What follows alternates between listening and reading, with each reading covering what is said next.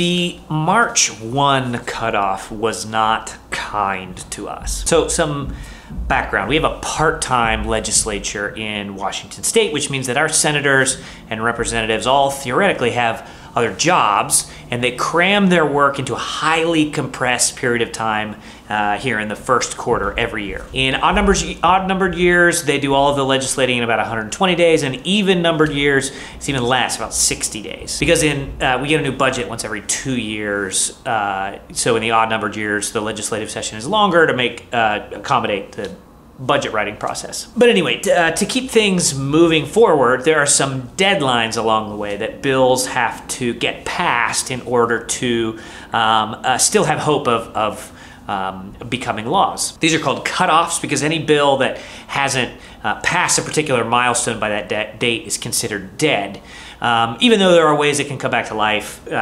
More on that in a minute. So the first cutoff every session is the policy committee cutoff, at which point a bill must be out of the policy committee of its house of origin. All the bills that we had interest in beat this deadline by at least a week. Easy peasy. The second cutoff is the fiscal committee cutoff, at which point a bill must be out of the fiscal committee of its house of origin. And that was on March 1st, and none of our bills made it past that point.